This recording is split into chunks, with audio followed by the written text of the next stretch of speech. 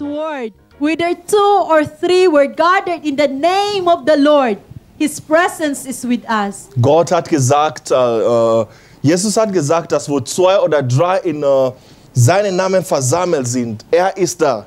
Yeah, so we believe we come here with an expectant heart. Wir kommen hier mit einem erwartenden Herz. That God is going to do something good in our lives. Dass Gott wird etwas gut in unser Leben machen. And I do believe that God will give the expectation in your heart, because God said, when we delight ourselves to the Lord, He will give the desires in our heart. Und ich glaube und ich weiß, dass Gott wird dir geben, was du von Herzen erwartest. Amen. Amen. So what are you expecting this afternoon? It will come to pass. Was du erwartest dieses Nachmittag, es wird geschehen. Amen. Amen. Because we serve a living God. Weil wir einen lebendigen Gott dienen. Yeah. Amen. So Amen. once again, we warmly welcome you in Living Hope International Church. Ja, herzlich willkommen in Lebendigen Hoffnung Internationale Kirche. Yeah, and we believe that we serve a living God. That's why the name of the church is Living Hope International Church. Wir glauben und wir wissen, dass wir einen lebendigen Gott dienen, und das ist der Grund, unser Name ist Lebendigen Hoffnung Internationale Kirche. Yeah, this name comes from 1 Peter 1:3. It says, we have a living hope through the resurrection of Jesus Christ. Dieses Name kommt von 1. Petrus Kapitel 1, Vers 3, und es steht ein zweiter Teil, dass wir haben eine lebendige Hoffnung durch die Auferstehung von Jesus Christus. And really, indeed, we can testify that we serve a living God. God does so many great and mighty things in this ministry and even in our lives. Wir können ein Zeugnis sagen, dass wir dienen einen lebendigen Gott, weil er tut ganz viele Dinge in unser Leben. And this afternoon, for our offering, the title of my message is Give Out of Love. Mein Hauptthema heute ist von Liebe geben. Amen. Amen. Amen.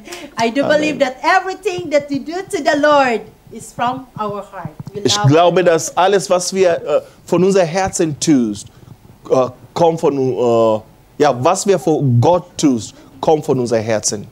Amen. Amen. So amazing how God loves us so much. Es ist sehr, sehr schön, dass Gott liebt uns sehr. Do you feel the love of God in your life? Fühlst du oder spürst du Gottes Liebe in deinem Leben? It's always so good, and it's very important to think the love of God. Es ist immer gut und es ist immer ganz wichtig, an Gottes Liebe zu denken. Amen. Because really the love of God is unconditional. Amen. Gottes Liebe ist bedingungslos. Habt ihr das verstanden?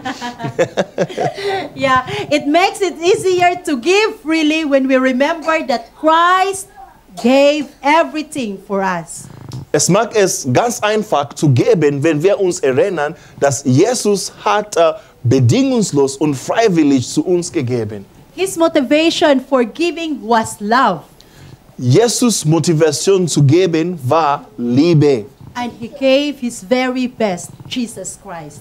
the Und Son of God. Gott hat sein Bestes gegeben, und das ist seinen Sohn Jesus Christus. And I hope and I believe that this is also our motivation. Every time when we come in the house of God and we give what we can, this is our motivation, that we have the love that comes from our heart.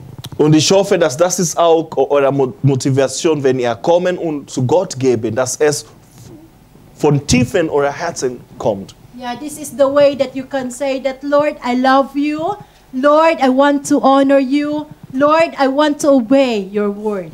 Es ist ein Weg, wie wir können Gott sagen, Gott, ich habe dich lieb, ich möchte dich gehorchen, ich möchte dir folgen. Amen. Amen. And there's another verse that it's really nice in Proverbs 11:25. Es gibt einen anderen Bibelvers, der ganz, ganz schön, das ist in Sprüche Kapitel 11, Vers 24. 25, okay. From the Good News Translation, it says, be generous and you will be prosperous.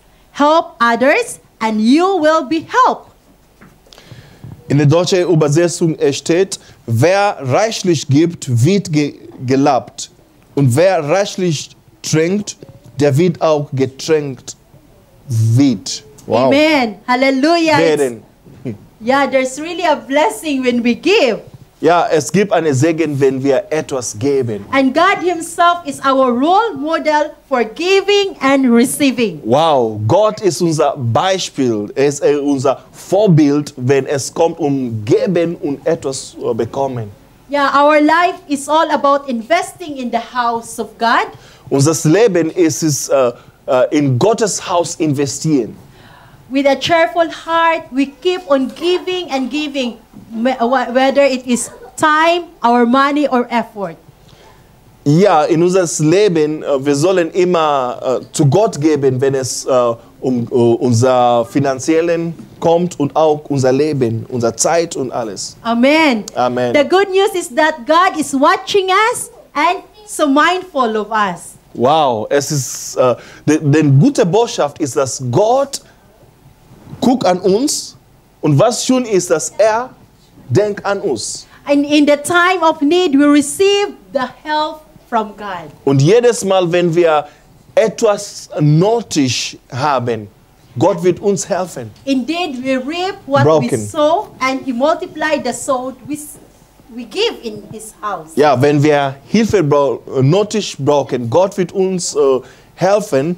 Und auch, wenn wir etwas sehen, Gott wird uns eine Ernte geben, von was wir gesät haben. Praise the Lord. Praise den Amen. Herrn. Amen. You know, really, this is our experience, and we can testify that there's really a blessing when we give. Ja, das ist unsere Erfahrung und wir können ein Zeugnis geben, dass wir werden gesegnet sein, wenn wir etwas zu Gott geben. Let's give back what God has given to us. Lass uns zurück zu Gott geben, weil er ist derjenige, der uns alles gegeben. Every time we take out money from our wallet, Jedes Mal, wenn wir Geld von unserer Pocket Money rausnehmen, the more have space of blessing will come. wir werden mehr Platz haben, einen Segen zu empfangen. Amen. Amen. Hallelujah. So let's give out of love this afternoon. Lass uns von Leben heute Nachmittag geben. For such sacrifices are pleasing to God. Ja, so eine Opfergabe macht Gott, bringt Gott Freude. Amen. Amen. Give what you can and the Lord will bless you more. Amen. Gib Gott etwas, was du hast, und Gott wird dich mehr und mehr segnen. Amen. If you have an offering this afternoon, Wenn du eine Opfer heute Nachmittag hast, let's offer it to the Lord. We believe that God is able to multiply what we are going to give. Hallelujah. lass uns etwas zu Gott geben und wir glauben, dass er wird vermehren, was wir ihm gibt. I want to ask you, just lift up your offering to the Lord. Let's believe that this offering is a sweet aroma in His throne. Lass uns unsere Opfergabe hochheben und lass uns glauben, dass Gott bekommt Freude von unserer Opfergabe. Yeah, Lord Jesus Christ, thank you so much, oh God, for this blessed afternoon that we are here in your house. Lieber Vater, wir danken dir für diesen gesegneten Nachmittag, dass wir in deinem Haus sind. Lord, we are here because we love you. Wir sind hier, weil wir lieben dich, oh Herr. And we are here ready to give our offering because we honor you, Lord Jesus Christ. Wir sind bereit, unsere Opfergabe zu geben, weil wir möchten dich ehren, oh Herr.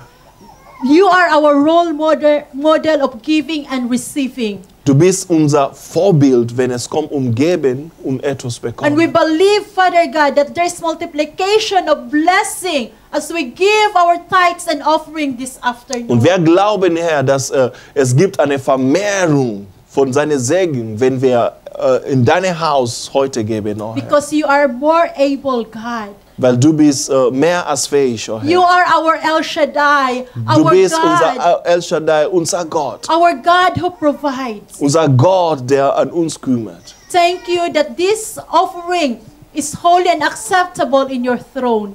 Vielen Dank, dass dieses Opfergabe kommt zu deinem Thron und es akzeptiert ist. Lord, you know us by name and you know our situation. Thank you for your blessing to each and every one of us. Herr, du kennst unseren Namen und unsere Situationen und wir danken dir, oh Herr, dass du denkst an uns. With a cheerful heart, we give what we can this afternoon and thank you for your blessing in Jesus' Mit name. Freude geben wir heute und danke für deine Segen in Jesus' Namen. Amen. Praise Amen. the Lord. God bless Amen. you as you give.